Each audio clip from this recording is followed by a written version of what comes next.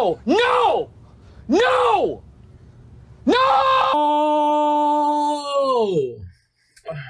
Welcome back, everyone. Today we'll be going over the Sony A7S Mark III and how it fares as a photography camera. We'll be going over the autofocus, file handling, banding. Yes, there is banding. The menu systems, features, and image quality. Alright, let's jump right into it in the autofocus. This camera is a new generation, has real-time IAF, it has real-time tracking, so you just point on the subject. Look, I'm gonna point right to my chest, and it's on my eye. As you can see, it just follows the subject, and it'll try to find the nearest eye first, and if it can't, then it'll get the head. As you can see, it's not gonna lose you. It's phenomenal. It has IAF in video mode, and in general the autofocus is just really phenomenal on this camera. You get the top of the line type autofocus. It just tracks really good. It does animal IAF, and in general you can't go wrong. Next up, let's talk about the file handling. The file sizes are so small. They come in at 13 megabytes. They're just really easy for your computer to digest. You can import a whole massive load of them and it's no problem to work on it immediately. Another thing is that because the file sizes are so small and you have UHS 2 cards in here, it seems like you're never running out of buffer. You can just go on like forever, and I've been holding the shutter and you could just see that, you know, it's not going to run out of buffer. And if you look at the file number, I'm at 9999 and it's not even going down because the file sizes are just so small.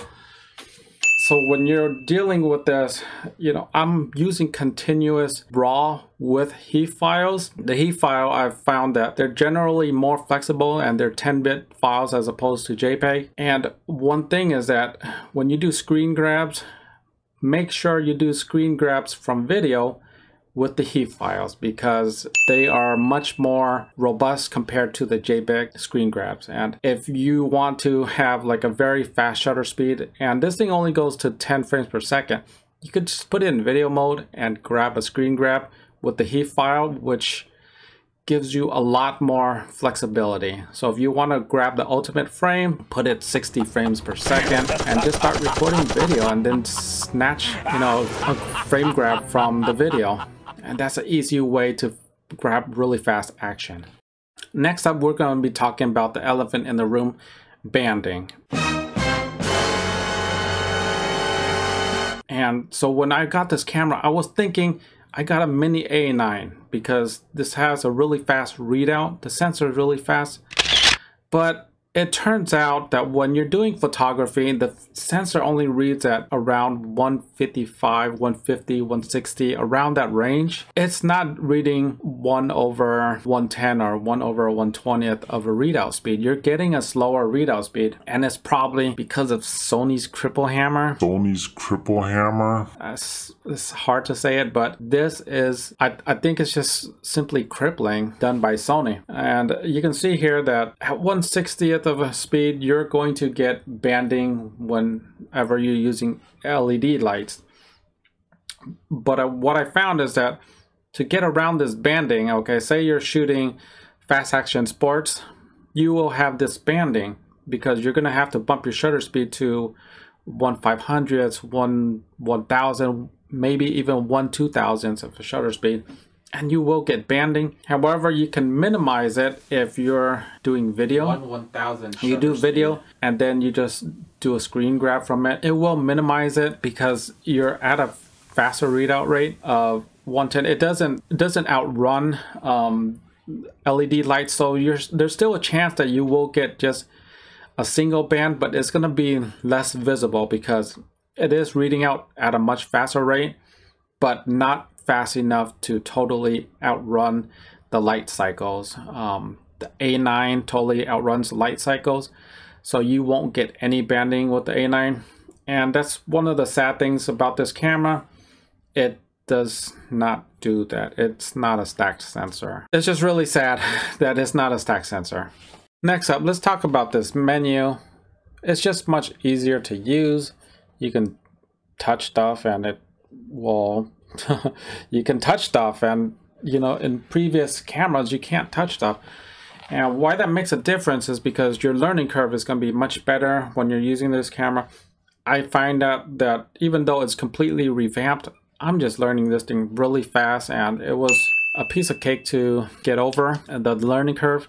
Even though this camera is a video-centric camera, it does have a separate FN menu for stills compared to video. If you can see here, these are my still settings, and then when I change it to video, then I have like a slightly different video setting. It's customizable enough that you have a solid video camera, and then when you want to do stills, it's really solid as a stills camera. The menu is much more intuitive. Combined with the real-time tracking, it functions extremely well as a normal camera. All right, now we're going to talk about the extended features that this camera has. The remote app. Okay, the remote app from your camera, Imaging Edge. If you haven't noticed, it's very poor. The Imaging Edge software, I'm sure you've seen this before. It just doesn't work very well. The problem with this software is that when you're using it, you can control everything. However, if you're going to move the autofocus point, you cannot touch the move. And this is like third generation already that Sony has had this problem, and I believe the regular A7R Mark II way back when, it wasn't a problem. You could move the AF point, but now with these later generation cameras, you can't. You have to move it on the camera body before you start taking photos, and that's just a kind of a pain in the butt. In terms of photography, the time-lapse interval shoot func, it works, does the job. You'll shoot a time lapse and you'll have many photos. Only problem is that you can't do an in-camera combine to create a video out of it. So that's a bit annoying. You'll have to drag the files in, and your editor will compile it and make a time lapse. I just don't like having all those loose files, but it's doable in the editor. So I generally use SNF mode, but in SNF mode, you're creating the time lapse in video, but then you don't get to have the raw files that you have for photography. It's not a perfect system. It's kind of annoying. I wish it did have the video output. One of the greatest features of the Sony system is their ecosystem, and this is a one-of-a-kind Bluetooth remote that I haven't seen with any other brands. If you guys know any other ones, let me know in the comments. I just haven't seen any other brand do this, and this remote is just phenomenal. It's the RMT-P1BT, and what it does is you don't need any line of sight to use this remote. It is just so convenient. So you just turn it on, and away you go. And you can see right here, it's just that simple. You just switch it off, switch it on. It has a C1 button, so you could make it do other things if you wanted to. You can toggle AF, you can record stills or movie. You can use this plus or minus buttons for zooming in, zooming out if you have like one of those electronic zoom lenses, or even clear image zoom can work with this in video mode. So it's just a really neat device to have when you're part of for the Sony ecosystem. The only downside is that it can't pair with multiple bodies. So if you have more than one body, you're just stuck with one. And I think that's the main drawback on this. And sometimes I'm out with dual cameras or something. I know that this one is only paired to one, and it makes me really sad. Other than that, this remote is just so great. You can do bulb shots, and it has this light right here. So if you have a camera like the A7 Mark III or an older camera that doesn't have a tally light, and you're doing a movie recording, you hit this button, this thing, it'll stay red. So I'm gonna put the camera in movie mode, turn it on, it'll be working. Okay, so there. Now it's recording, as you can see, tally light. It's really cool. But not only for tally light, when you're doing bulb shots, it's gonna let you know that, okay, your shot is still just really cool. All right, now let's take a look at the image quality. Here are some shots and prints I did. All right, let's take a look at these two prints. It's kind of hard to tell, but The sharpness of the pier is virtually the same as the pier here. The subject, this one's a little bit blurry. It's just motion blur. I tried to stand there for a full 2 solid seconds, but you can see that the pier detail is fairly similar right here and right here. I mean, it's very good detail. You can see the text here. It's kind of hard to see because of that low glare.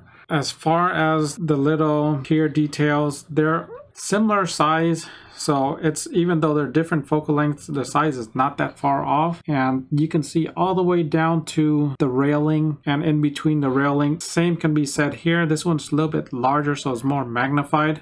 But in general, this size print is not an issue. You can see it's a fairly large print. Here's a roller. This photo right here is done with the Sony A7S III, and this photo is done with the Sony A7R Mark III. So this is 42 megapixels, and this is 12 megapixels. And upon close inspection, at this size of a print, you will have a very hard time telling any difference between them two, if you can't even spot the differences. I really can't spot it at this size. I know if I was to print bigger, say 20 by 30 inch, I would definitely be able to spot it. But this size, it's 18 inches on the long side, around 43 centimeters on the long side. It's generally not a problem. So if you're looking to do prints with the A7S III, this is probably going to be the limit right here, 18 inches in size. If this is good enough for you, then the A7S Mark III is probably good enough of a print machine for you. And once again, this is with the A7R Mark III, and this is with the A7S Mark III. And that's all I can say about this camera for photography. It's just a phenomenal device. As long as you're not printing very, very big, you'll be okay. The photography aspect of this camera is top-notch Sony. They don't have a better overall package when it comes to photography. Yes, there's more megapixels and maybe lower light. I'm not really sure, but it doesn't have all the intuitiveness of the menu and the whole package put together like this. It's just really enjoyable using this as a photography device. And if you guys liked it, hit the like button. What are you waiting for? Subscribe to my channel for more gear tips, tricks, and reviews. Thank you, and watch the next videos. See you guys later. Bye-bye.